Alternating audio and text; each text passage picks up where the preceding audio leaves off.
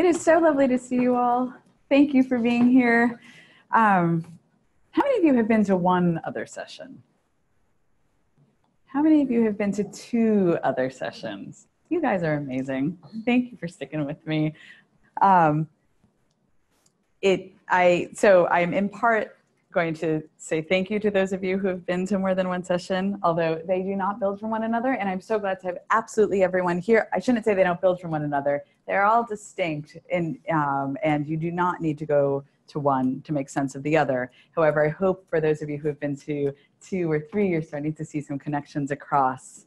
I also want to apologize to those of you who've been to a previous session, because now I'm going to say something I said in the last session that I realized is an important way to preface the work that we do or the work that I do in professional development.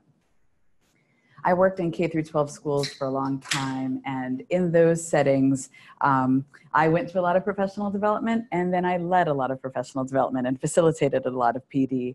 And you hear a lot from teachers, I want the PD that's gonna give me something in my hands when I leave that I could use tomorrow. And I get the utility of that.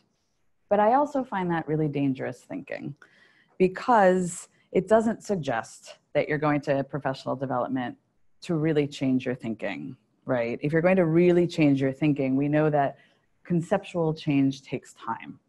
And so I hope what I've tried to do, and John has been so instrumental in helping me think about how to do this with this series, is to make sure that I'm both giving you tidbits of things that you might be able to change in your class next week or on your syllabus for next semester, but then also maybe planting some seeds and laying the groundwork for thinking differently about teaching and learning. And who knows when those seeds might yield some fruit, but I hope at some point they do. So that's my sort of caveat for why perhaps you won't be walking out of here with lots of activities that you can do tomorrow. And I hope you recognize that that's purposeful.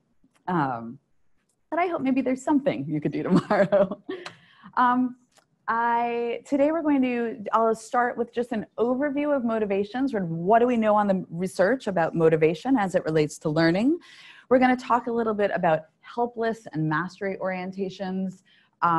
We'll talk a little bit about problem and project-based learning, which has been one of the ways in which we've really instrumentalized in pedagogical design some of the things we know about motivation. We'll talk about theories of intelligence, and we'll connect all of these pieces. And with each piece, I'll do a little bit of lecturing, and then we'll either do a little activity work or group discussion after each segment. As a reminder, please ask me questions throughout as you have them. For those of you on Zoom, Julie is on Zoom, and she'll let you know, let her know if you have a question. She will share it with the group. This is a little unsettling and strange, but there are, how many people are on Zoom? We have 12 people on Zoom. That's a little intimidating. But twice in the last couple of weeks, I've been walking around campus, and someone stopped me and said, "Oh, I was watching your training." And so that you're out there. And so that puts a little bit of pressure on me, but please be here as much as Zoom allows you to ask questions and contribute in those ways. I also want to recognize, hey, Colleen. Isn't that great when you walk in late and someone calls you out? I always do that, but I'm excited to see you. Hey, Colleen. So I also want to recognize your investment in your own learning, and that's something that Teaching and Learning Commons, we know how important Teaching and Learning Commons is at WVU. And amazingly, for those of you who do annual review and do it through digital measures, they have recognized how important the learning that we do through Teaching and Learning Commons is. And so John showed me, now this screenshot did not come out brilliantly, but there is a little, under the teaching category for digital measures, there is a category for teaching innovation and curriculum development. Okay, so you can actually see that here. That's what I'm pointing to here that is completely illegible on the big screen. But it's innovation, teaching innovation and curriculum development. And if you scroll down, you can click on the fact that you did a Teaching and Learning Commons PD. And I think it's important not just for you to get credit for pursuing your own learning, but also helping our annual review and other kinds of review committees recognize the importance of this kind of work that we're doing together. So there you go. All right. As those of you who have sat through these talks before know, I am a huge fan of these books. They're National Academy Press books. How People Learn was first published in 1999, and How People Learn 2 was published this past, I want to say December 2018. I just came from the American Educational Researchers Association annual meeting, and these books are written by committee. And a lot of the committee members were giving some talks on How People Learn 2 and the legacy of How People Learn 1. These books have been so enormously influential in teacher education and professional development on university campuses. They are written, as I said, by committee. And so they bring together experts on learning and development from a range of disciplines. A lot of what you'll hear today comes from both How People Learn 1 and 2. The committees made this really important point that these are not meant to stand alone. This is not a revised version of How People Learn 1, but it's meant to be complementary. So it updates a lot of the research, but then it also adds some new perspectives. They are free to download, as are all National Academies Press books. So you can download one chapter on motivation. You could download the entire PDF of the book. So I highly recommend them. So in How People Learn 2, we get this sort of overarching understanding of motivation and its importance in learning. Motivation is a condition that activates and sustains behavior towards a goal. And we're going to be talking a lot today about that sustaining, right? So we might all know how to activate a little bit of motivation. How do we sustain it through challenge and difficulty? This is also really important for our work today. Motivation is distinguishable from general cognitive functioning, and it helps explain gains in achievement independent of scores on intelligence tests. So motivation in and of itself matters, right? And so we might include things in motivation like self-efficacy. We know in all, if anyone studied self-efficacy, we know that to be efficacious, right, pushes you to do more, to learn more, despite whatever your prior knowledge might be or your orientation to learning that material otherwise, right? Or to what extent we value them, your test scores, right? And your potential as it's been defined in a limited way by a lot of these intelligence tests. So motivation matters distinctly from these other cognitive functioning features, right? So it really is something that we should think about how we cultivate, right? We want to cultivate lots of other kinds of cognitive functioning as well, right? But this matters unto itself and can help promote all sorts of learning outside of these typical things that we often think determine learning. Okay, I know this is a lot of text. I've also apologized for being an English major. Hey, Melody. And I sort of fall in love with these words, so I put a lot of them on the page. After all of these sessions, we send you the slides, and that way you also just sort of, you see my favorite quotes, right? But let me pull out some of the pieces of this that make it one of my favorite quotes. This comes from How People Learn 1, okay? Young children exhibit a strong desire to apply themselves in intentional learning situations. And when we're talking young children, we mean small toddlers, right? Young children. They also, oh, that should be a they also learn in situations when there is no external pressure to improve and no feedback or reward other than pure satisfaction, sometimes called achievement or competence motivation. Children are both problem solvers and problem generators. They do not attempt to solve problems presented to them. They not only attempt to solve problems presented to them, they also seek and create novel challenges. An adult struggling to solve a crossword puzzle. That was me today. It's Thursday. It's the hardest crossword puzzle of the week, if you ask me. All right, they struggle to solve a crossword puzzle, has much in common with a young child trying to assemble a jigsaw puzzle. Why do they bother? It seems that humans have a need to solve problems. Now, one of the challenges of schools is to build on children's motivation to explore, succeed, understand, and harness it in the service of learning. Why do I put this enormous quote up on the board, right? Because think about how different this feels than how we think about most of the students in our classrooms. So if we know that this is how we are brought into the world, right, to seek out challenges and to create novel problems and to solve them, what have we done, right? Think about the kinds of the tropes that we hear all the time now about our students. And I'm not just talking our students at WVU. I hear this from teachers all the time in elementary schools. They just don't care about learning anymore. They're just not motivated. The motivation isn't there. We know from the research, don't worry, I'm a big SodaStream fan, I got you.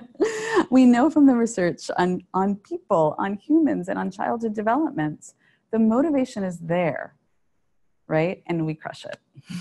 We crush it. Now, it's not just individual teachers who crush it. It is a system that crushes it. But one of the things we're going to try to do today is think about how we could reorganize the systems over which we have some control, right? To try to actually bring back some of that curiosity, some of that seeking of challenge, and instill greater motivation.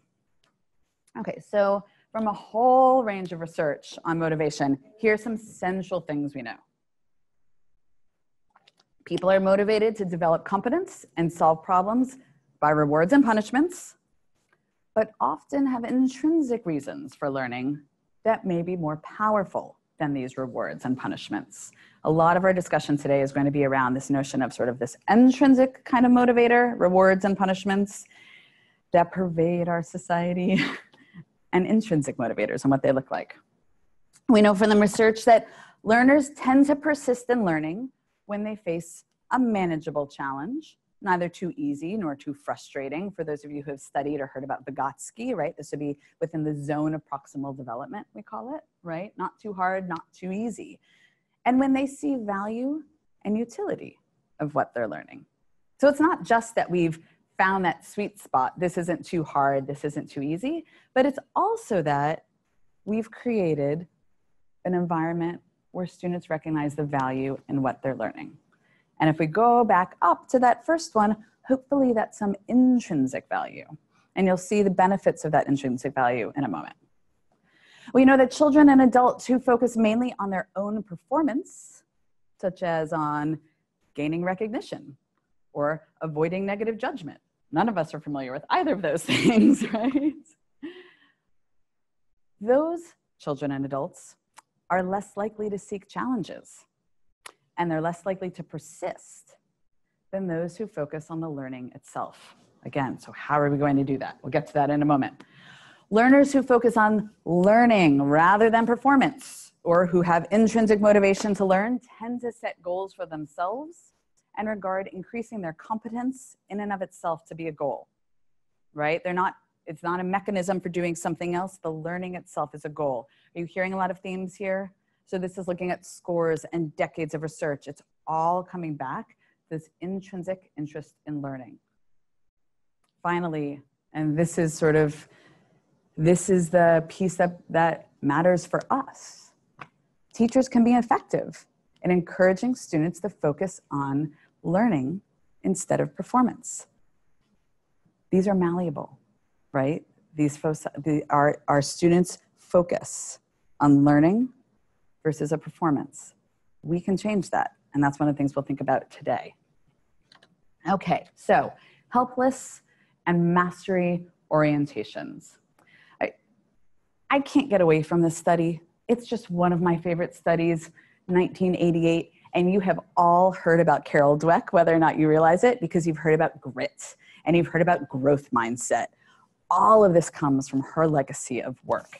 And I still think some of the best ways of understanding it come from this 1988 study with Leggett. So in this study, you have some children, and they're given some tasks. And the tasks are comparable across the children who are in the helpless group and the children who are, or the helpless, I should say, condition, and the children who are in the mastery condition. And the children who are in the mastery condition said, hey guys, you're gonna get some problems and just do the best you can. Just, see how much you can get done, okay? And the kids who are in the helpless condition, we're told, you may or may not be successful.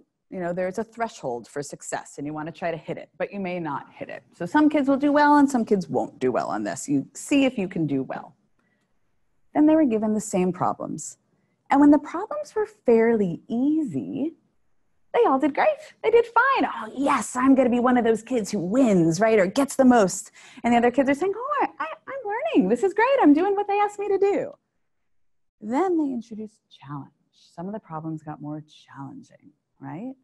What happens then? Interestingly, the children who are told, just do your best. Don't worry about how many you get right or wrong.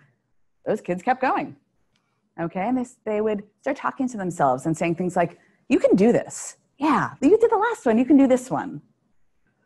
The kids who were told, you may not be successful at this task, right? You need to hit a certain threshold to be successful. They started giving up. And so by the end, well, we'll tell the end of the story at the end of the slides. So here's some things we know about those kids who were in that helpless condition who affected this helpless orientation. It was characterized by an avoidance of challenge and a deterioration of performance in the face of obstacles. And this was promoted by these performance goals that I just described, right? You need to do better than these other kids, right? Or you may or may not be successful. Now, the mastery orientation involved the seeking of challenges, thinking back to when we spoke about young children, right? Who seek out novel challenge, and the maintenance of effective striving under failure, right? This idea, we think about it now as this idea of grit, right? That we often hear about. You keep going, you're persistent, even if it's hard. Now, these were promoted by learning goals, which the individuals were concerned with increasing their competence. Just do the best you can. Just do the best you can. This is about your learning, right? All right. I know this is long, but this is super interesting. And what I want you to hear are echoes of yourselves and your students. So these children who were in the sort of helpless condition, right, where they were told, given these sort of extrinsic motivators and told they may or may not make it, these helpless children quickly began to report negative self-cognitions. Specifically, they began to attribute their failures to personal inadequacy, spontaneously citing deficient intelligence, memory, or problem-solving ability for the reasons for their failure. How often have you heard, I just cannot do it, I'm not smart enough, right? So this isn't about, this is a difficult problem, this is about me, I'm deficient. Helpless children pronounced negative affect. Specifically, they reported such things as an aversion to the task, boredom with problems, or anxiety over the performance. Again, despite the fact that shortly before the challenge had been introduced, right, they had been quite pleased with the task and situation. Oh, this is fun, I'm doing well. And then once the challenge is introduced, you know what, this is getting really boring, or I'm just not enjoying this anymore, right? Yeah. Yeah, I'm sorry, how were the helpless students identified? Was it just based on what they were told? There's nothing about individual disposition here. This is all about the condition. So the children in and of themselves, when they came into the experiment, were not no one is identified as helpless or mastery oriented. It's the conditions that created these behaviors. Okay, and these. So the helpless students were the ones that were told that you may not be able to do these, or? So when they refer to the helpless children, it's those who started showing signs of helpless orientations. So they did identify them through the course of the It was over the course of the experiment, exactly. And Sorry. so it was no, thank you for clarifying. That's important, or asking me to clarify. So again, we saw the majority of the students in the task where they were told, you might not be successful here, and you're only successful if you hit a certain threshold. Those children started showing signs of being more and more helpless, and that's who they're referring to as the helpless children here. I know that sounds terrible. That should be helpless children, but it's how they're feeling, right? Again, how often have you heard from students, this class is really boring, right? When you say, no, it's not boring. This is fascinating stuff, right? But they have this affect that they've put on. We might think about psychological coping or something, right? Where they're trying to separate themselves from this task somehow. So they've got this negative affect. More than 2/3 of the helpless children, but virtually none of the mastery-oriented ones, engaged in task-irrelevant verbalizations, usually of the diversionary or self-aggrandizing nature. For example, some attempted to alter the rules of the task. Some spoke of so this would be better if, right? If you asked me the question this way rather than that way. Have we heard that one, right? Some boasted of unusual wealth and possessions, right? Do you know who my parents are? Presumably in an attempt to direct attention away from their present performance and towards more successful endeavors or praiseworthy attributes. Thus, instead of concentrating their resources on attaining success, they attempted to bolster their image in other ways. I was describing to John a brilliant student I had years ago, a doctoral student who was having a lot of trouble going through his comprehensive exams. And this was new to him. He was really, really successful in the classroom and came to graduate school to push himself and was having a tough time getting through comprehensive exams. And I will never forget this really difficult moment I had over my desk, right? Working through the comms, trying to get him to push him further.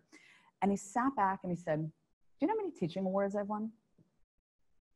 It had no relevance to what we were discussing at all. But it was this moment, right, where he was really just trying to protect his ego. And I realized that he couldn't focus on the work that we were doing. It was too difficult. It was too difficult, not the work in and of itself, but for what it was doing to him psychologically. And then finally, this is the important piece, right? I mean, not that affect isn't important, but the helpless children showed marked decrements in performance across the failure trials. They stopped learning. They learned less. Let's tell the happy part of the story, okay?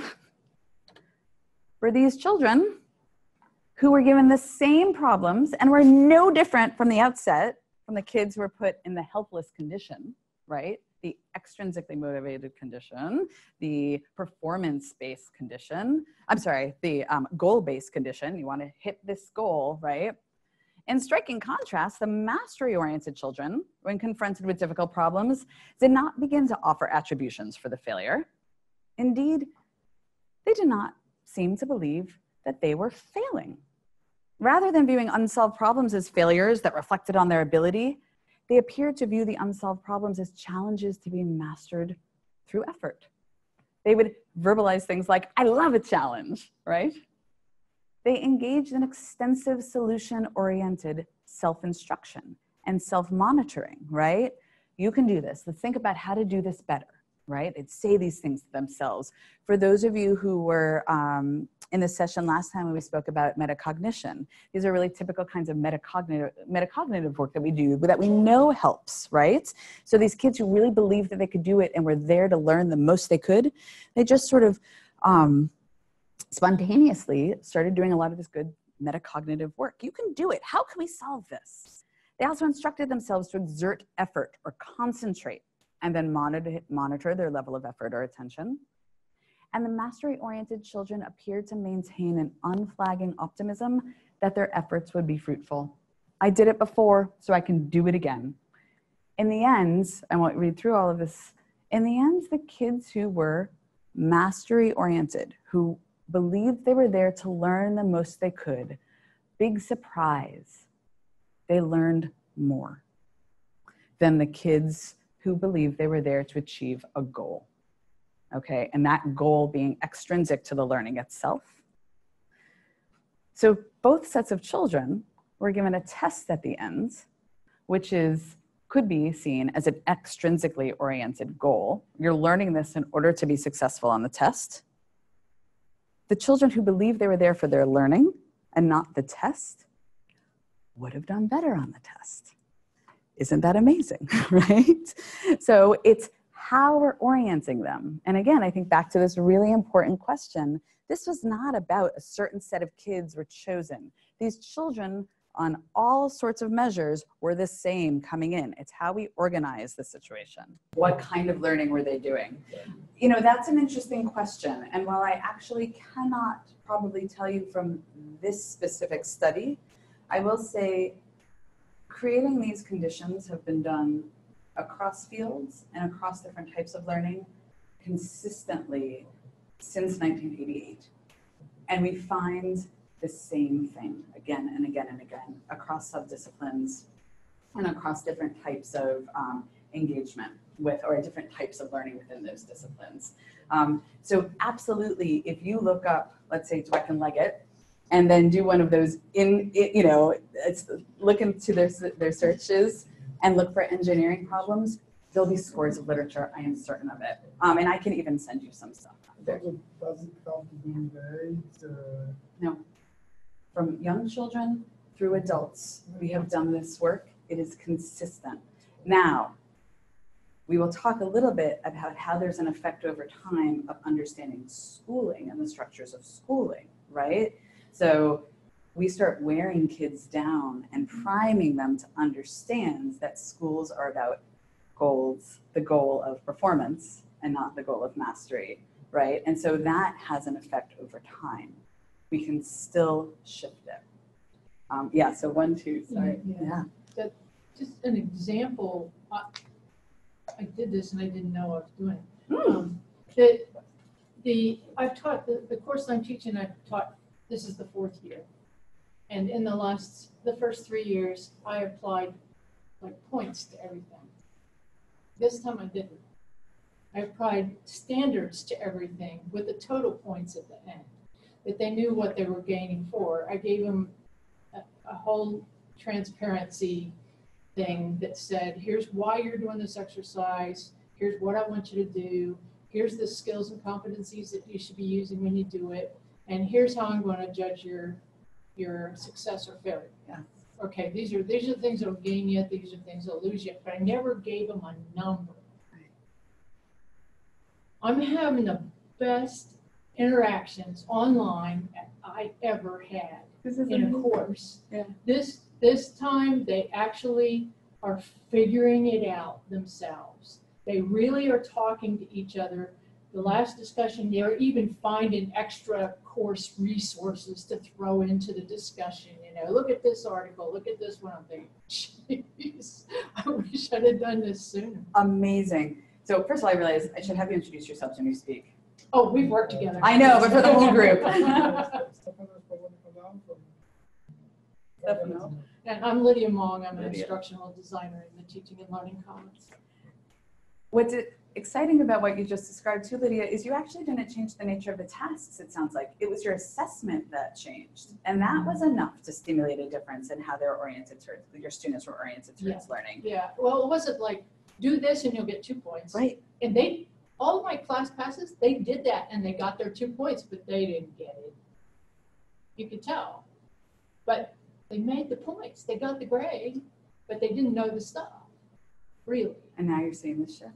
That's really inspirational, exciting. I might ask you to send maybe examples of those 2 rubrics. And when we share out the slides, would you be willing to share? And we could share out those 2 sets of rubrics or assessment guides. Would you be willing to share with the group so we could see some concrete models? Sure. That would be amazing. Thank you.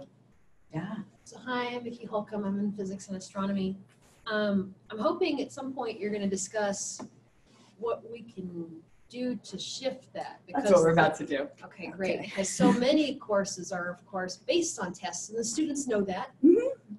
So how do we reframe that? Yes, and here's one example of just shifting how you think about assigning points or talking to students about what the assessment looks like or how they'll be assessed, Right. Which is really powerful. My students always tell me they like pictures, so I drew a picture for them, or I created this picture for them, right? So over here, we've got Mastery Mountain. This is just a sum up of all the stuff we've just talked about, right? And so for the goal of Mastery Mountain is this: get as far as you can, right? And what's the implicit message when we say, get as far as you can, or learn as much as you can? The implicit message is everyone gets to a different point. That's okay. And what do we hear? We hear things from kids that might say, I'm not sure I'm going to make it to the peak, right? But I'm learning a lot about climbing as I go. Has anyone ever taken the climbing classes or taken their kids the climbing classes at WVU? This is the kind of thing you see. Like, it's exciting to get to the top, but these kids are all supporting each other all like through the whole thing. Oh, you got higher this week than you got last week. That was awesome. That peak looks really far away. But for now, I'm putting one foot in front of the other, just seeing how far it takes me. Okay, this is the kind of orientation we want from our kids, from our students. Then we got performance peak over there, right? Where it is not about mastering material, it's about performing the mastery of material. It's about performing well. And what do we hear? I reached 3 summits last year, and I have great hair, right? External, extrinsic, or external to the task at hand, right? Well, I can't get all the way there. I might as well quit now. I guess I'm not a good climber after all, right? And these negative cognitions that we often and unfortunately hear from our students. So how do we change this? How do we make our courses and our learning experiences look more like Mastery Mountain than Performance Peak? Because we know, in fact, those people who are oriented towards Mastery Mountain learn more. They get higher. So even though we made the goal different, not get as high as you can, but get where you can, keep going, right? They get higher than those people who say, you either get to the top or forget it. You know, you didn't achieve. All right, so again, the great news, these orientations are not fixed dispositions. They're flexible and malleable depending on the task, and as instructors, you get to design those tasks. So here's the question, to reiterate the question that's already been asked by the audience. What does a task that promotes mastery look like? So for starters, we need to change the goal of the educational task. In other words, we can't just make it all about the grade. I'm gonna skip this, but this is back to those major tenets of educational research, right? Which all discussing motivational research, so many of which focus on this notion of intrinsic reasons, intrinsic motivators. And by creating an intrinsic goal that's relevant to the learning rather than something extrinsic to the learning, right? You promote a more greater mastery orientation. So I thought we'd do some small group discussion. We've got a group of 4 over here. You could sort of organize yourselves as it makes sense. And I want you to think about those contexts in which you are intrinsically motivated to learn and extrinsically motivated to learn. What are the motivators? Okay, that make you, what are the kinds of motivators that we see that are intrinsic to the learning itself? And what are those motivators that are extrinsic to the motivator, the motivation itself, or the learning itself rather, like points, okay? How do those contexts and activities differ? Can you share any stories of persistence in the face of challenge? And that might be the thing that you remember. I remember this was so hard and I kept going, right? What supported you in those moments of difficulty that oriented you towards mastery, right? What created that environment that made you want to persist? And can you share any stories of giving up? Those are the harder stories to share sometimes. And what contributed to that helplessness? I drove to Toronto this past week to this conference, and a friend drove me who is a skateboarder. And he's been skateboarding his whole life. His teenage son now skateboards. And he has the bruises and the scars to show it, right? And he was describing a story of trying to get this trick, this really difficult trick on this complicated set of stairs on the university campus. And he described going out every day from morning to night, every free hour he had. No one else was there. He was on his own. And his goal was to get the trick. And I asked, did you ever land the trick? He said, yeah, you know, once, but man, I will never forget that summer. And in some ways, that was the time that really, like, it pushed me to see the limits of my body, right, and push past them. And that's what skateboarders do. Now, I'm a soccer mom. I watch so many soccer games. I love my children and I love soccer, but oh boy, there's a lot of soccer. And I could not help but think about how my kids have been taught to be oriented towards soccer. They're both on really competitive travel clubs, right? And I don't know if you've ever watched a game. It started off pretty close, right? Where maybe there was a 1 goal difference and everyone's still working real hard and trying real hard. And then 1 goal difference becomes 2 goals difference. And you see the change in the kids' bodies, right? And you see that they no longer believe it's possible. And then that 2-0 score becomes 4-0 because they're not trying as hard anymore, right?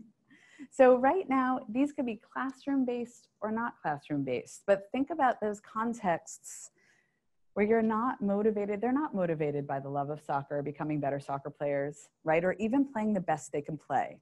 They're motivated by the score.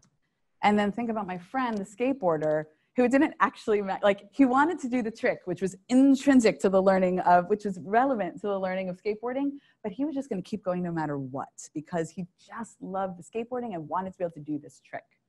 So think about those contexts in your own lives, be they academic or not.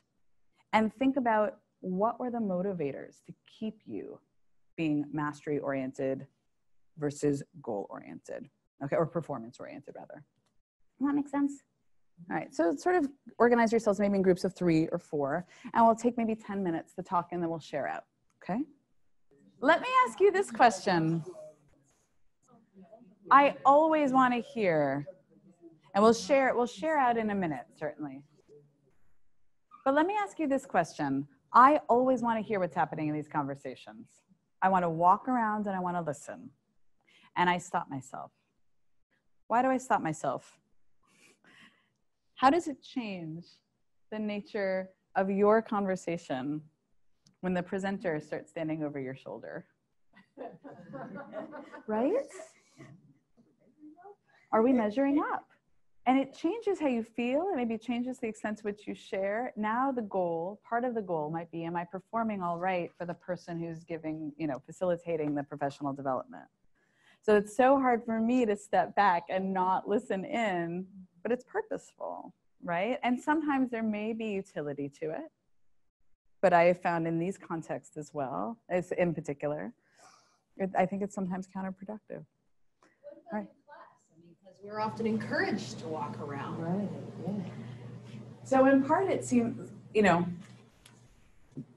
well, let me put that out to the group. I have some ideas, but what are people's thoughts? So we also know that having small group conversation, right, there's a lot of reasons to do it. So it's not the same kind of performative work that you're doing in front of the entire class, right? So Colleen's so shy. She's not shy. She's very personable. But Colleen might have been that kid who never would have spoken. If I asked the whole group a question, right, and you had to perform that answer in front of everyone, Colleen may have never raised her hands, but she has a lot of really important and good things to say. So as her teacher, I may have known Colleen's going to have a lot to say in this small group, and I want to make sure I have access to it and I could hear it to know, because partly group conversations is a form of assessment. It's a good form of formative assessment. I can find out what my students are thinking about, how they're thinking about the material, and ways that I can then respond with instruction. So what are the things to consider there, and how can you make it so you're not just performing for the instructor when they come over to listen? Yeah, and introduce yourself.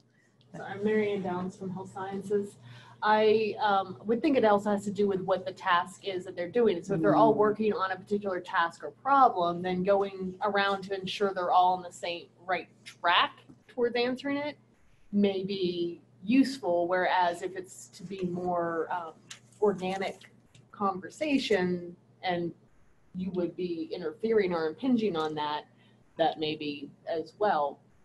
So if I set the goal, everyone needs to finish this problem and I need you to finish it correctly by the end of class, right? So they were already oriented towards that goal, right? Which is finishing the problem versus I want today for us to just be a chance of thinking about whatever the phenomenon is, right? So let's just really explore this idea.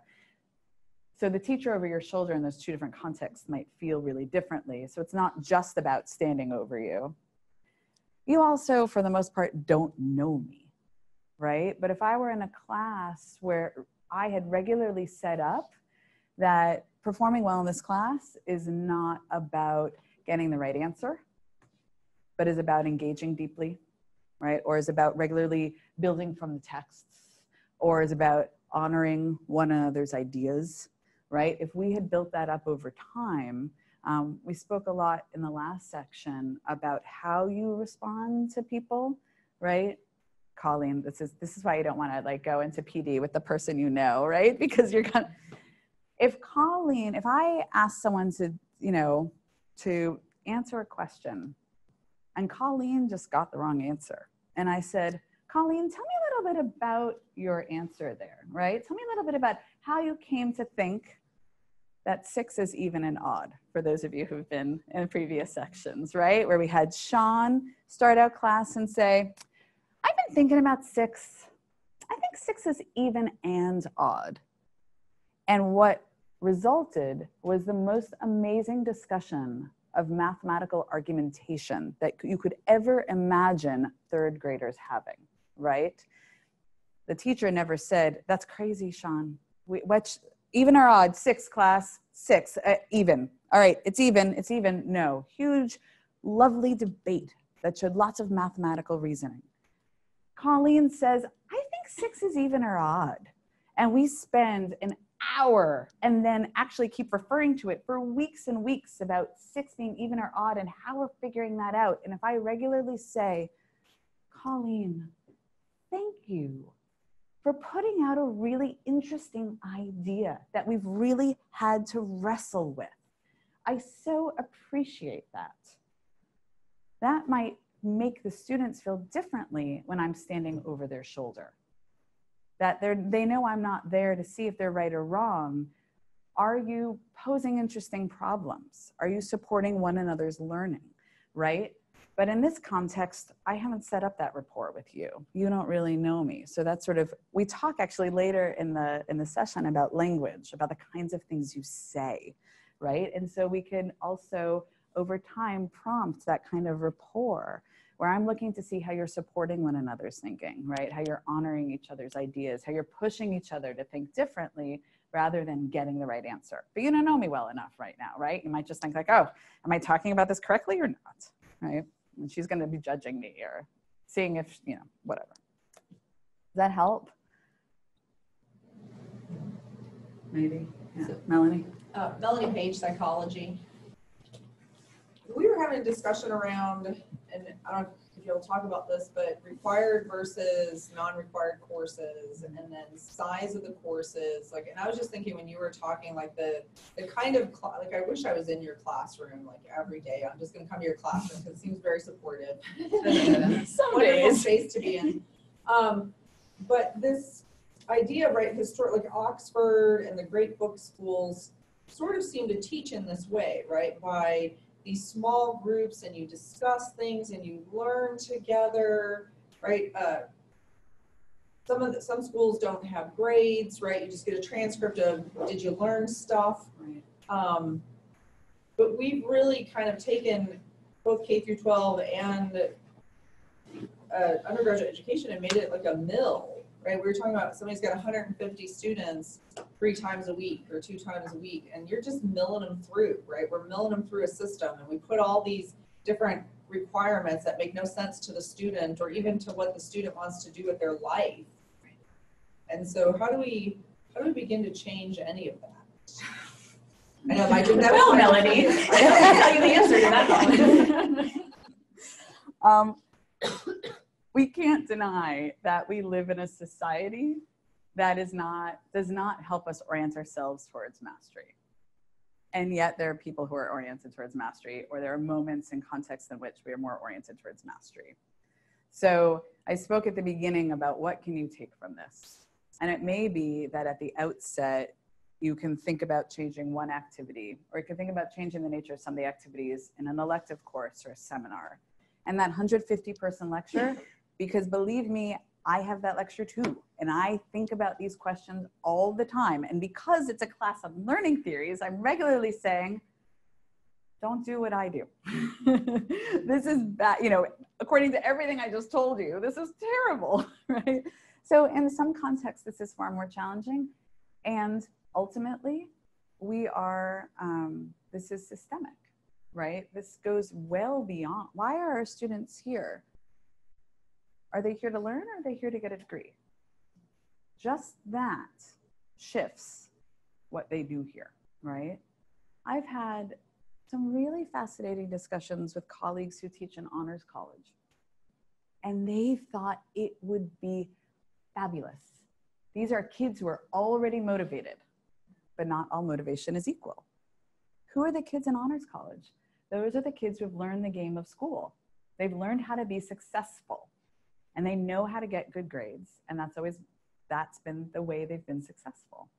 And so some of my colleagues who have become faculty fellows in honors college were so excited to really get to engage their students in deep learning, and they found it was more challenging than their non-honors courses, because these honors kids were generally really, no matter what they did, right?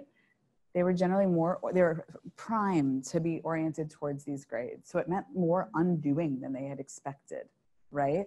And I think that's actually an issue having to do with these different orientations towards motivation.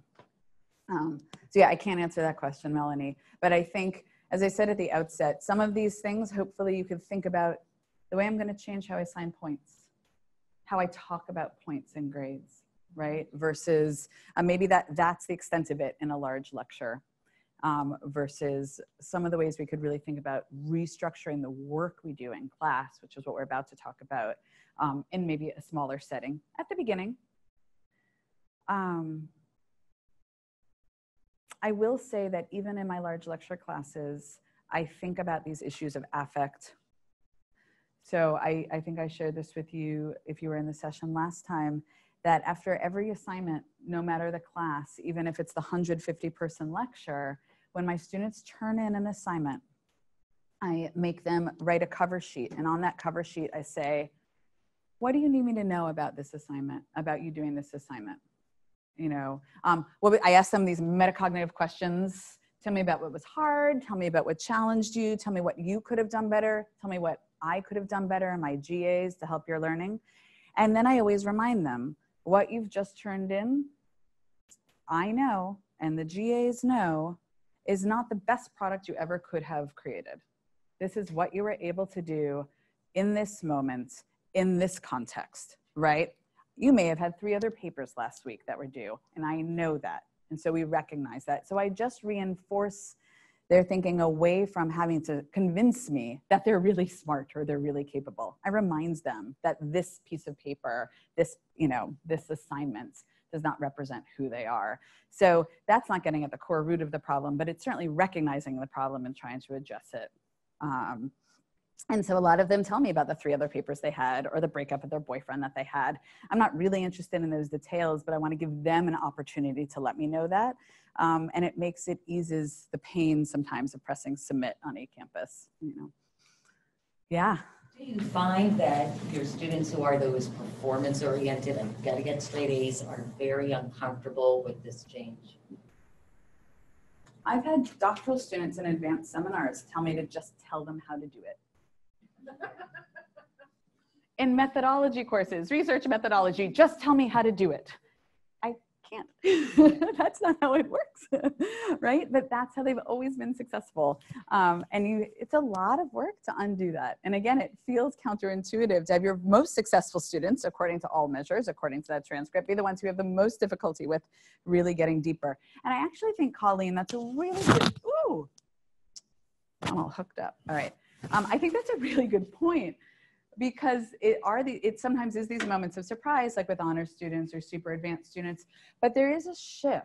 And I don't know if anyone who regularly teaches undergrads or who teaches undergrads and graduate students have found this shift where there's this like drop off that happens between a 200 and a 300 level class, or a 300 and a 400, where it's no longer, to be successful, you actually can't just keep doing the things you've been doing all along. Now you need to come up with a new idea that other people haven't had yet. You have to argue subjectively rather than regurgitating information and memorizing information, right? And some students who've done really, really well up until that point, and then you see this drop off. And I think motivation has something to do with that as well, right? We think, great, you're at the point now where you're able to come up with some ideas that reflect your own curiosities. We've not been supporting that thinking all along, and we don't understand why they were getting hundreds on all the tests before, and now they're being less successful. A lot of it has to do with how we're motivating them. So I want to show you, because you've been asking, like, how do we operationalize this? I want to show you some examples. Now, some of these are examples from K through 12 classrooms, and I know those can be frustrating, but a lot more of this research and design work has been done in K-12 classrooms. I will also show you some examples that relate to higher education, and then we'll have some opportunity to think about what this might look in higher ed, okay? So, way back when Dweck and Leggett were doing this work, Roger Schenk, and I gotta say, having Melanie over there from the Department of Psychology sort of makes me a little bit nervous about talking about all my old psych heroes, but Roger Schenk was doing work that builds from these ideas of motivation, and he came up with this idea that he called a goal-based scenario. What's a goal-based scenario? A goal-based scenario, or goal-based scenarios, are problems in the domain of a student's interest that present definable goals and encourage learning in the service of achieving those goals. Where do these goals come from? The student's interest. A GBS, goal-based scenario, is a type of learning by doing task with very specific constraints on the selection of material to be taught, the goals the students will pursue, the environments in which the student will work, and the tasks the student will perform, and the resources that are made available to the students. We sometimes think, that if we give the students more autonomy, it takes some of the work off of us. Often it's the opposite. It's actually a lot easier to just tell the students all the things they need to know, right? Than to have them construct it themselves. And certainly it becomes even more difficult if we're asking them to construct knowledge in line with the domain that reflects their own interests. So we have to create a scenario, right, where the students are figuring out, what about this field, this sub-discipline in which I'm taking your course really interests me?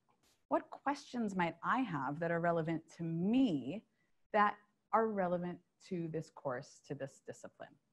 And then it's incumbent upon us as the instructor to create a learning environment that supports them in this. Yeah. I have an example, but I can hold it off to later. Awesome. No, go for it.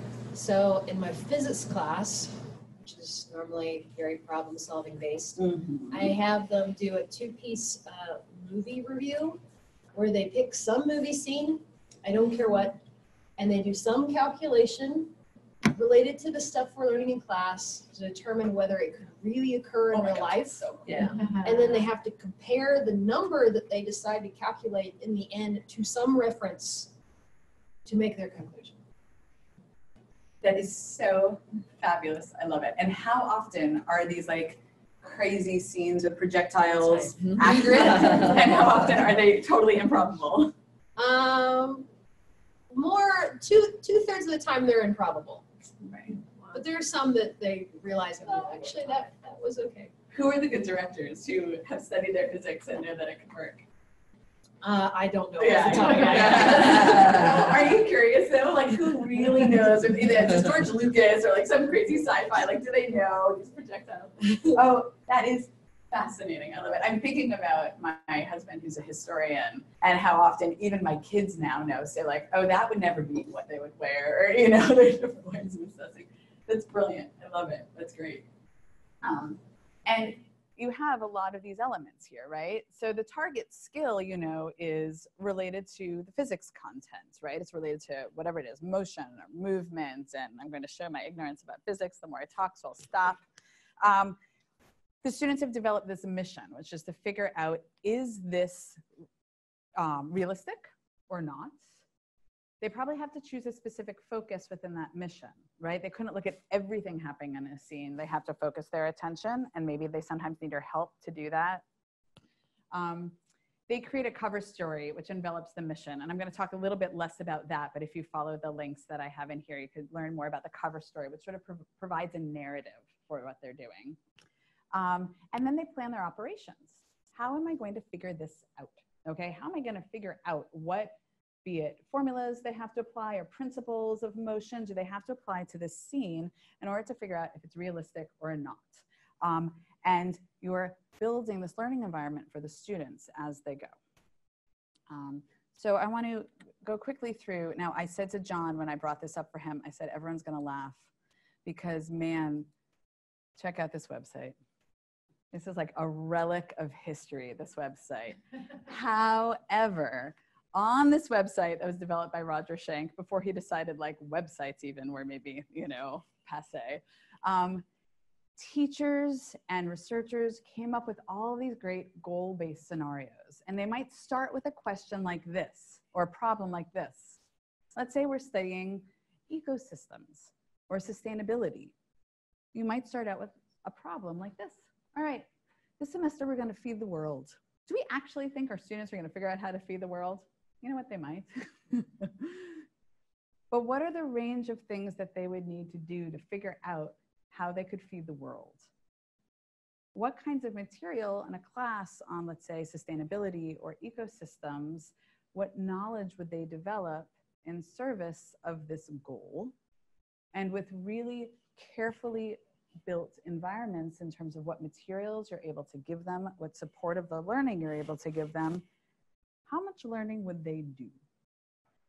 I hope that our students would be motivated by a problem like feed the world, right? Or the fact is that many people are not being fed across the world, right?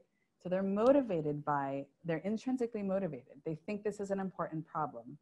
It's relevant to your course, right? And you could think about how do you, over the course, support their learning towards this goal, right? And this website, as I said, which makes me laugh, but it has so many of these great ideas, right? These great problems, and then sets up all of the supports for each of these problems.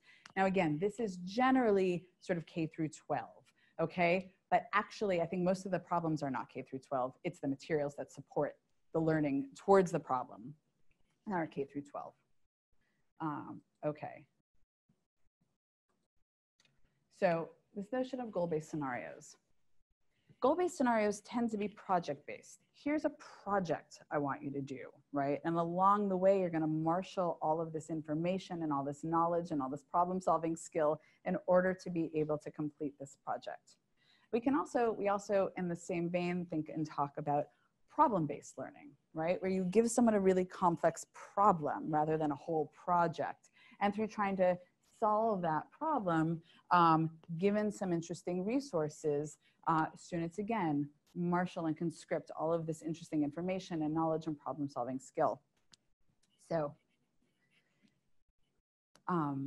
did anyone, when they were in school perhaps, or since, learn to program with Logo, the little triangle? Okay. So Logo, I did too. I remember 4th grade, we learned Logo. It really is very rudimentary programming through MIT. And you got a triangle and you would say things like, I forget exactly, but it was like forward 5, right? And the little triangle, it was a turtle, just a triangle. You'll go boop, boop, boop, boop, boop. And then you tell it to turn right, you go 5 and you can make a square, okay?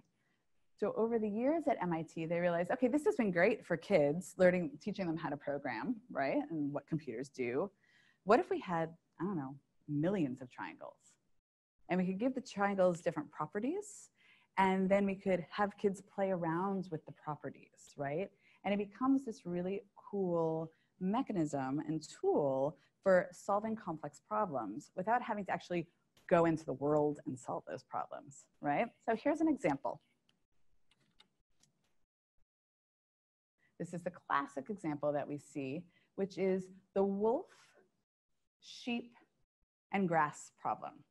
So if we're thinking about ecosystems, right? So in this system, we have wolves who eat the sheep, we have sheep who eat the grass, okay?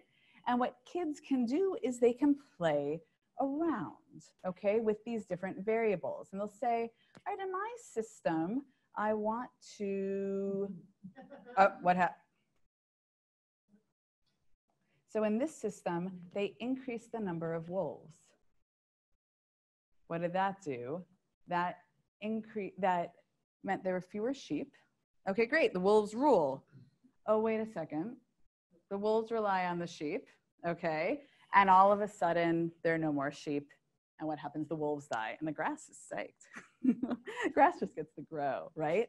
And kids can continue to play around and they could say, okay, what happens? Let's set it up again. And we're gonna have less grass in this situation. What happens? And we see, they can start seeing the shifting up. And things are sort of sustaining. We're seeing the ebbs and the flows. And you can go on playing like this, okay? So this one sort of makes sense to most of us. We can imagine what happens once someone tells you. And we don't actually have to perform the experiment. We don't have to go out and plant some grass, throw some sheep out there, throw a few wolves out there, see what happens, right? We can sort of imagine this one. But if we are gonna ask students, especially in our classrooms, to tackle more complex problems that they can't always play out in experiments in front of them, NetLogo becomes this really fabulous tool for helping them think about the parameters and solve these problems in different ways. And so NetLogo is all free. Ori Walensky and others at Northwestern University have created this website where it's also crowdsourced. And so people create these awesome problems and create the parameters for these problems and then share them out. And so what's exciting when you look through is this one is a cool one for social sciences about voting. And they show, but you can change, oh, this one's a rumor mill. So these are all social science ones, traffic, segregation. I've seen this one actually, it's really interesting. But if you go through, there's complex ones having to do with the ozone layer and global warming. They are math-based, they're science-based, there's social sciences. There's a language one having to do with how many people around you speak what languages and what that does for language development, okay? So it's a tool for helping your students solve problems that might be interesting to them and giving them the resources to do it through technology that we may not have the time and resources to do otherwise in a course. I'll show you this one on real quickly on, it sometimes has trouble. It takes a rather powerful computer. Okay, here we go. So percentage similar, people around you versus, and number unhappy, okay? And you play it. To really pose problems that might be interesting to them in relation to your domains, right? And then play them out. And this isn't the only way, but that's so often the problem I hear from faculty is like, yeah, but I don't have the resources to do this, right? If it's a small science lab, maybe, but if it's a big social science experiment, right? How are we gonna do that, right? Sociologists study that with lots of numbers. And we put in a lot of data to actually be able to have this be a tool to help us do some of that interesting problem-based learning. Okay, so.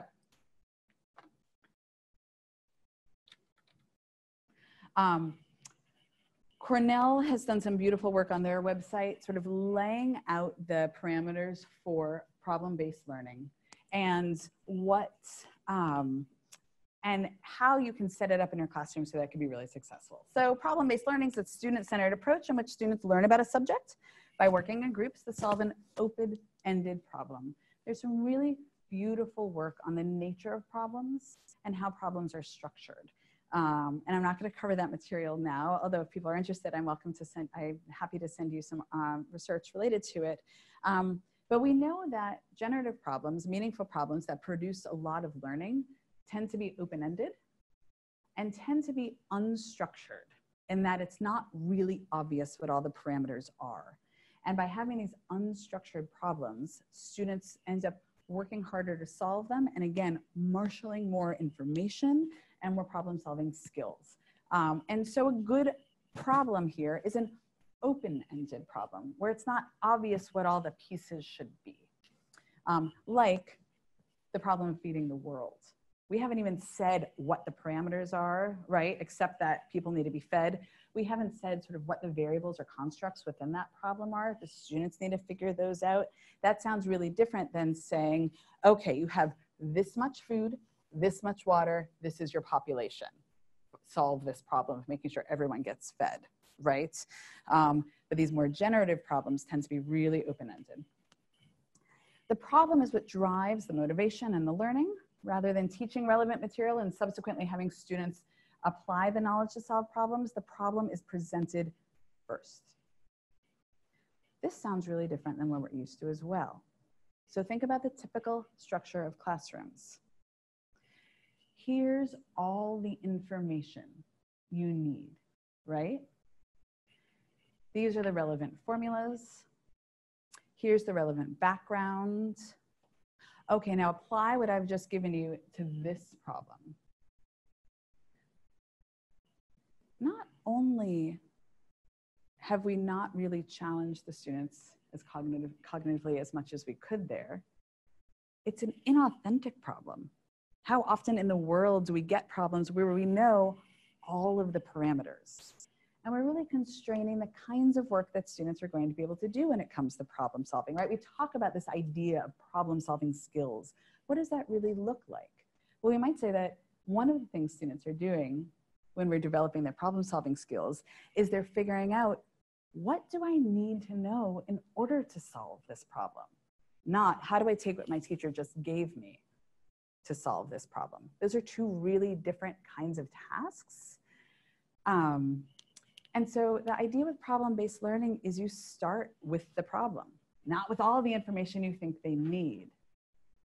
And they come to realize, this is what I'll need in order to solve that problem. So taking your awesome example,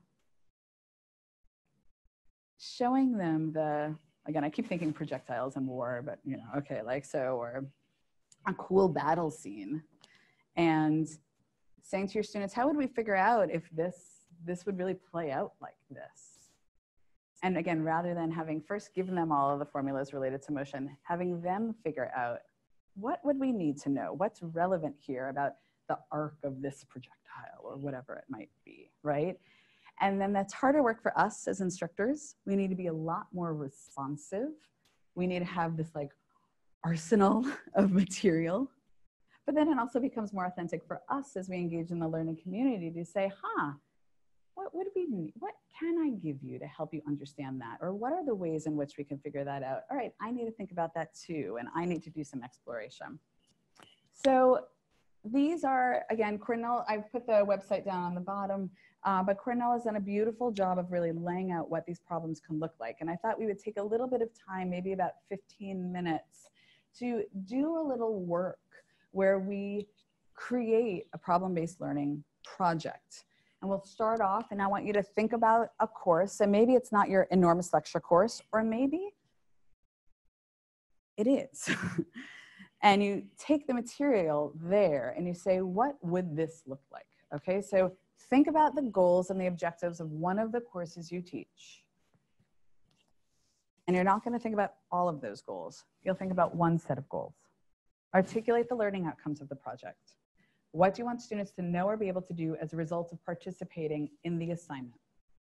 Create the problem. What's a problem that you think your students will care about that'll be relevant to your learning goals? Ideally, this will be a real world situation that resembles something students may encounter in their future careers or lives. Cases are often the basis for project-based learning. I had a professor in graduate school who he taught kids about understanding the environment. And he was in some schools and these kids did not understand, tell me if I told you this example already. Kids didn't understand why their parents and grandparents' gardens wouldn't grow in their neighborhoods and they would in some other neighborhoods in town. This was in Chicago. And so they created a database and they had kids taking soil samples all across Chicago and sending them into this central database and looking at the pH levels. And then they continued to look further and find out what was the percentage of salt versus stands that was being put on the, so Chicago, right, put out on the roads during winter, and how that was affecting what was growing. And these kids were really motivated by this because they were hearing from, you know, their families like, oh, we were trying to grow tomatoes and the tomatoes weren't growing. We have this community garden, nothing's growing, right? And they found out that there were real reasons for that. So think about all of the things that these kids were doing. These were elementary school kids relating to statistics and gathering data, right? As well as understanding the relationship of pH and soil and what that means about growth, right? So this is a problem that the kids cared about. And it was related, in this case, to the environmental science learning objectives that the school had. We want to establish some ground rules at the beginning to prepare students to effectively work in groups. We might de-emphasize that today, but you might be thinking about that. You'll introduce students to the processes, okay? You'll consider students having taken different roles. So the very first workshop we had together, for those of you who are here, we talked about disciplinary authenticity. And you might think about what are the different roles that people take when doing work in our field, right? Are there some people who are the project managers, some people who are the data collectors, some people focus more on the analysis of data, some people focus more on the write-up. So you might think about what are the authentic roles or kinds of jobs that we do in this field, and how can we help that structure the problem and help students learning. And then you establish how you'll evaluate and assess, right? And this goes back to sort of what are the kinds of things that you're listening for when you're listening to a conversation? What are the kinds of things that we're telling the students we're going to assess them for? We're looking to see how you all contribute, how you support one another's roles, right? How much outside information you're able to find and bring in. You have to figure out how it relates to your learning objectives, what you want to assess. So I thought we would take a few minutes to share some of these ideas that people have come up with. And I will say the thing I always say, these do not need to be perfect. You've only just started thinking about it, right? So in part what you're doing when you're sharing the seeds for an idea for creating a problem-based learning environment or experience for your students is you're just sharing the seeds, and maybe you'll hear from other folks about how you could think about fleshing it out or actualizing it. But I asked a couple of folks to share who I heard from, and then if anyone else wants to share. Colleen, do you want to start us off? Sure. I teach a course on assistive and instructional technology for young children with and without disabilities. And we touch every developmental area, functional skills in AT, math in AT, literacy in AT. And what I thought about doing was setting up 4 or 5 developmental disabilities with an emphasis in, say, emotional behavioral disorders, cerebral palsy, things like such as that. And groups of 3 or 4 would get together and start working at the beginning of the year. I would have them rotate through their roles. Each one would serve as the parent for one of those child, the teacher for one of those children, occupational therapies, whatever related service providers. And as we went through each of our course lessons and they gained that information, they would then start working on, okay, we're developing this type of early intervention plan for the child. What kinds of assistive technology did we learn about? What barriers might this child have? How can we help the child get over those barriers? And it would be a successive project that was throughout the semester so that when they were finished, they would actually be able to say, okay, I know what to do if in my classroom I have a child with these types of disabling conditions. I know what type of assistive tech supports. I know what a parent's concerns might be. So this way we kind of bring the whole semester together. That is lovely. Yeah, do you want to? Oh, no, I just had a question. Are they, Yeah. and I might have missed it if you said it right off. Are they going to have like a child with this certain condition? Like each group's going to have their own different child, or? They're going to have a selection of 4 or 5 case studies that represent some of the major disabling. When a young child is first up until the age of 5, they're covered under developmental disability, but many of them have a primary disabling condition. But it's just the way the law covers up to 5. So they would have that opportunity of saying, well, I really want to know if I have a child who has cerebral palsy, how would I work with that child in the classroom? And that way, as we go through, say, assistive technology and early literacy skills, they could delve deeper into the types of supports that might be required. So it's thinking about multiple roles. It's thinking about this problem. I use problem this way, not problem in reference to the disability, in multiple contexts across the semester. So you're also asking the students to really be connecting things the way they will authentically be asked to do once they're in the field. Really lovely, yeah. I really like it. One thing I might suggest is allow the students who want to pick which scenario they're most interested in. Right. And then maybe fill in the others for the students that don't care so much. Okay. Thank you. Would you mind sharing yours, Anne, so tell everyone your name Sure. as well? My name is Rob Rogers. I teach Trust and Estates to law students.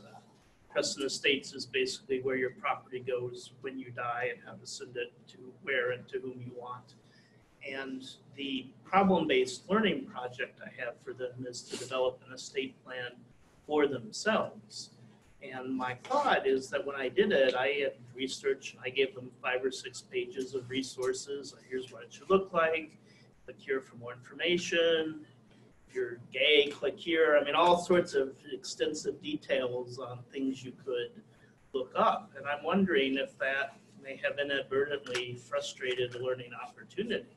That if they're told you need to develop an estate plan, then they have to sort of figure out a little more for themselves. What do I need for an estate plan?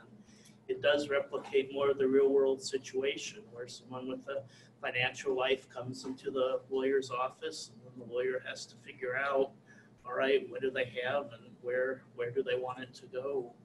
And so anyway, I'm not sure I have a certain answer on that, but it was a counterintuitive realization that by giving them more information, I may have been frustrating a learning opportunity.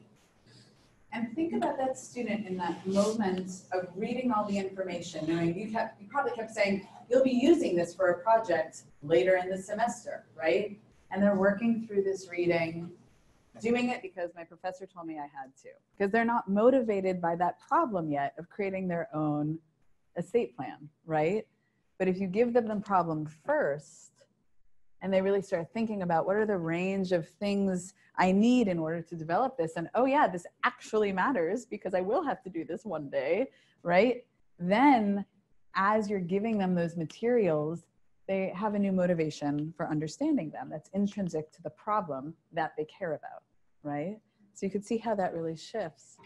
Those are lovely. I'd like to move on because I have one more small topic that I'd like to cover, and I know we don't have a lot of time left, but I hope this got you thinking about maybe some small pieces that you could change in a course or some big pieces, right? What I love about Colleen's is it's threaded across the semester. So a lot of the major touchstones of her teaching may not change, but there's this one piece that's threaded across, right? Or in this case, it's one of the projects and it's sort of flipping the order of how information is presented.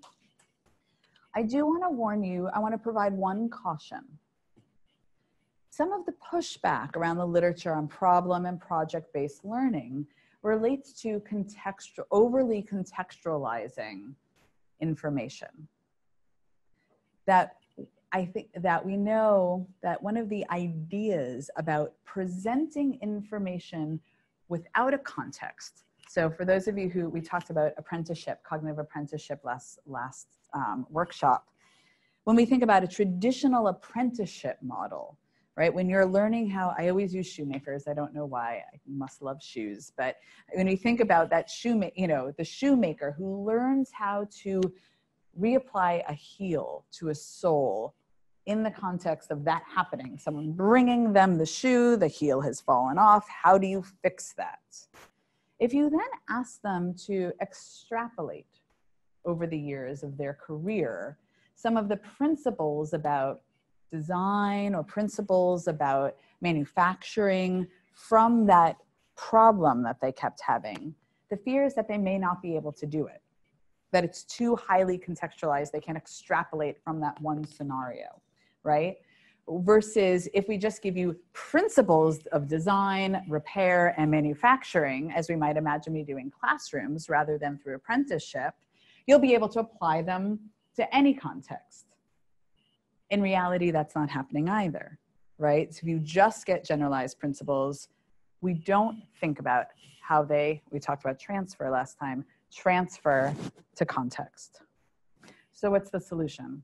It's something in between. And actually going back to this example that Colleen presented of having multiple cases over the course of the semester, what we know is if we continue to push students' thinking and learners' thinking around certain ideas in multiple specific contexts or problems, right, or projects, then they are more readily able to extrapolate and become really flexible with that knowledge and develop that flexible expertise that really is the hallmark of an expert. So it may not be enough to do this one time. It may be something you have to think about multiple moments during the semester, each time looking a little bit different in order to ensure that that knowledge can be extrapolated and it isn't just embedded in that one small context. So that's the word of caution. Okay, now I'd like to talk about theories of intelligence, which Dweck and Leggett and others have shown are connected to these notions of orientation towards problems and motivation. Okay, so back to the good old DNL, Dweck and Leggett.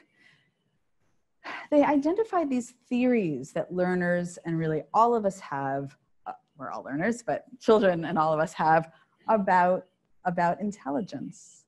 Children who believe that intelligence is increasable pursue the learning goal of increasing their competence.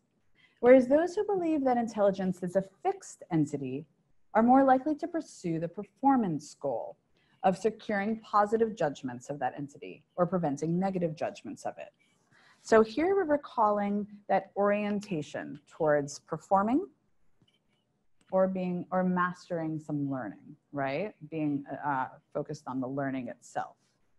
And Dweck and Leggett found that people really have these theories related to intelligence that either you are smart or not, or that you can increase your knowledge, right? Get smarter. It's either innate, fixed, or malleable, able to increase. And that if you tended towards those beliefs about intelligence being malleable, then you tended more often towards, you're more likely to be oriented towards a mastery orientation, a learning orientation.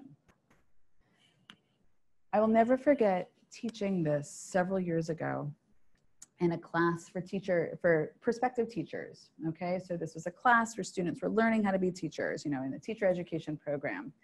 And we were describing these ideas of a malleable or a fixed notion of intelligence. And a student raised his hand in a 115-person lecture, right? You have to be sort of bold to do that, and said, "Now I get what happened to me freshman year." Said, I was a gifted student all through school. I had a G next to my name. And it made me think that I was gifted and my peers who do not have the G were not. And then I got to college and it was really hard. And I thought, oh, they were wrong. I was never gifted after all. I just fooled someone at some point with a test. And so he said he became really unmotivated to learn because in fact, he'd been fooling everyone all along. He actually wasn't capable of doing this hard work of becoming a teacher, right? Or of going to college. And he said, this explains it. I had been taught that intelligence was fixed because someone fixed a G next to my name. Whereas if someone had said, you've been really, really capable, right? You've been really pushing yourself and learning a lot, and that's great. This is about to get harder, right? But if you continue to work hard at it, right, you will continue to be successful rather than just thinking of it as like a switch that turned off. And that was such a powerful story for me and how it related to sort of back to Melanie's point that we are working within a whole system, right? We can maybe control a little bit of what happens in our classrooms, but we recognize we've got a lot of kids and a lot of people in the world running around thinking my IQ is this, right? Or I had a G next to my name, or I didn't. right? And that means something in a fixed kind of way. But unfortunately, those theories of intelligence affect how we learn. Do I have time for this? No, I don't have time for this, but you can, again, we'll pass out the slides.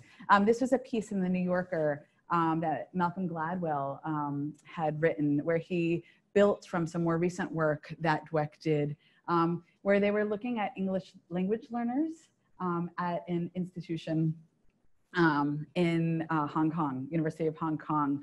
And those students who they found, they offered some extra help in learning English. And those students who had a very fixed notion of intelligence were not signing up for the extra, it's free extra help, right? Because there's this idea that I can't fix it anyway. And I need to also, there's this element back to preserving one's sense of self, right? If I sign up for this, people will think I'm stupid and I need extra help, right? So I'll let you read about it and you could follow the link to the New Yorker article, but it's really fascinating. And I'm gonna move on, but this is more discussion of, well, you know what? This I am going to read to you. This is how we help to shape theories of intelligence. And this comes from how people learn too. Praise received after success influences students' later achievement motivation, but perhaps not the way it was intended. Mueller and Dweck conducted 2 studies in which students received praise for their performance on a reasoning test.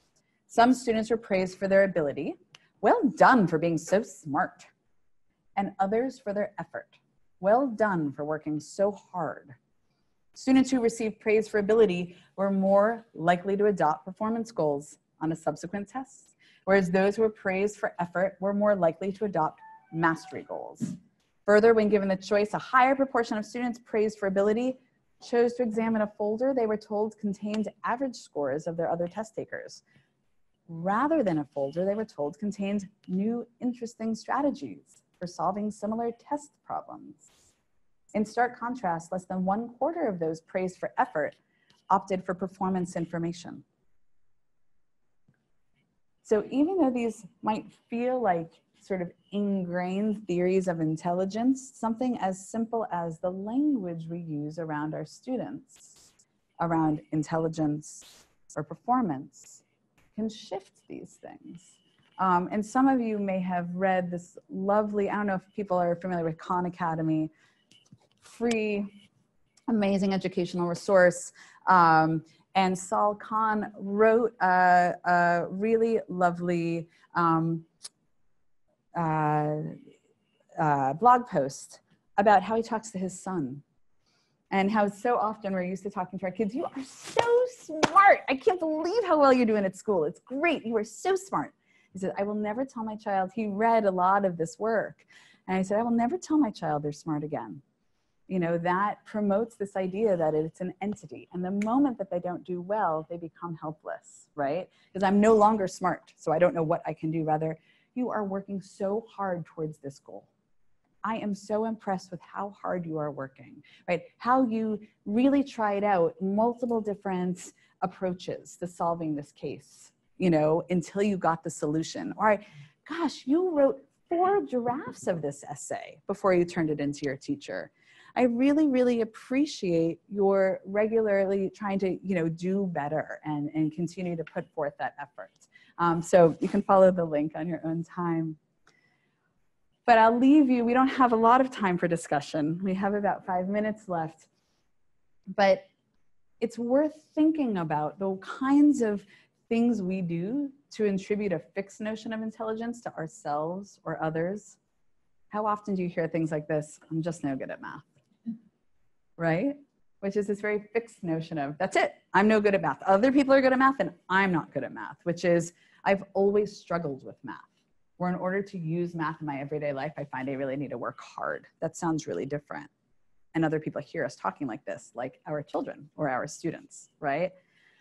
About what kinds of things do we attribute a malleable notion of intelligence to you or others? Things like math, right? Or is it skateboarding that we say like, oh yeah, this is something you could learn at any point in your life. It's so fun. I don't know if it's skateboarding, but something else, right? What language do we use to suggest these ideas? And how can we change this language in particular with our students? around the kinds of comments we give them, around the kinds of exchanges we have in the classroom. Again, when Colleen got that question wrong according to every standard, but it promoted 35 minutes of great discussion, that is praiseworthy. Colleen, I love that you keep bringing up these hard problems that really make us wrestle with learning as a class. Thank you, right? That really changes how we're all oriented in this class. All right, connecting all the pieces. Unsurprisingly, as I've suggested, these different kinds of mindsets and goals and theories of intelligence tend to be aligned, right? So if we are performing when we are learning, we tend to be more likely to be helpless when we engage with a challenge, and we're more likely to see intelligence as an entity, an unchangeable entity, right? If we tend towards thinking about intelligence as something that is malleable, we may be more likely towards thinking about our goals as mastering material and information and learning, right? And we continue to grow and are more likely to grow and persist even when challenged. This also comes from how people learn too. There's a lovely chapter that cites a lot of fantastic research if you want to pursue it further. And so this is the small group activity that we don't have time for, but you've started with this second task, right? Of considering what problem and project-based projects could look like in your field. I think it's also worth considering the myths about intelligence that abound in your fields, right? Are there some notions that some people get it and others don't, right? If we think about the humanities and the arts, is there an idea that some people are naturally creative, right, and others aren't? Or some people are just have good computational skill, therefore they're able to do these kinds of things where others don't, right? So what are some of those myths that we may need to be really, really conscious about undoing? Well, I think, And I guess maybe it's sort of like natural ability versus hard work ability, right? And then, so this is like, let's say I wanted to play basketball, and the women who play in the WNBA, right? Like no matter how hard I work, I will never be as good as them. Is that sort of what you're trying to get at? Where, so how do you, okay. And so I think maybe then the argument is, had you started working as a 5-year-old towards building up your running, towards building up your jumping, towards building up different things, then you might have prepared yourself for being in the WNBA. Or like my friend who sits there in sketches for hours and hours and hours because they find it entertaining. Practice, but there's so biologically height we can easily point to, right? And say there's a limit on height, I can't make myself taller. Or if I wanted to be a gymnast, I can't make myself smaller. So let me change but something in intelligence that's in your brain, right? Like right. And so for just in part, just because of time, because it is 1 o'clock now, I maybe like to, it's worth changing the purpose in those scenarios. If I'm teaching basketball, my goal is not for all of my students to become NBA stars.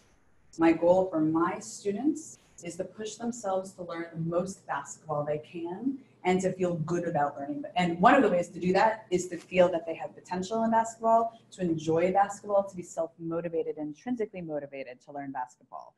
And my students will be more successful learning basketball than if I start out saying, some of you are going to be successful here and some of you are not, right? So there are, as at the very first slide we said, there are a whole range of factors. Motivation is one. And this is one that we happen to know. The reason John and I selected it for this topic is it happens to be malleable. It happens to be something that we can change. I cannot change how tall my students are if I'm teaching them basketball, but it can change the ways in which I motivate them to learn basketball. So that's why it's worth learning. Yeah. The motivation might, in the long run, create an ideal basketball coach as opposed to an ideal basketball player. That's a lovely point. I will provide one last example. And I shared this with John earlier. When I started, my husband and I started graduate school around the same time. And he tells the story of sitting in rows with the program director in front of them. and the program director says, look to your left, look to your right. One of those people or you won't be here next year. They were right. I think about my graduate program, my doctoral program. He would deny it, but at an equally prestigious university. And we were sitting around a table, and our program director said, look around this table. These are your future colleagues and collaborators. Start those relationships now. Figure out how much you can learn from one another. And indeed, these are still some of my dearest friends and greatest collaborators. Okay? We all were just as successful potentially going through. We had all the resources, similar resources, right? But how are we oriented towards our programs and the people around us? That was set into motion by things that were told to us, right? So I'll leave you with this. I'm sorry we didn't have more time to do some of these activities, but I think some of the activity work that I saw happening was meaningful, and I hope that it's generative. I hope that you're able to bring it into your courses. I really appreciate all of your time. As I said, we'll send out the, here's some more illustrations and discussion, a bibliography. We will send out the slides from today to all of the participants online and in person. And if you continue to have questions or thoughts or are interested in an article about this or that, just send me an inquiry and let me know, and I'll be in touch. Thank you all so much.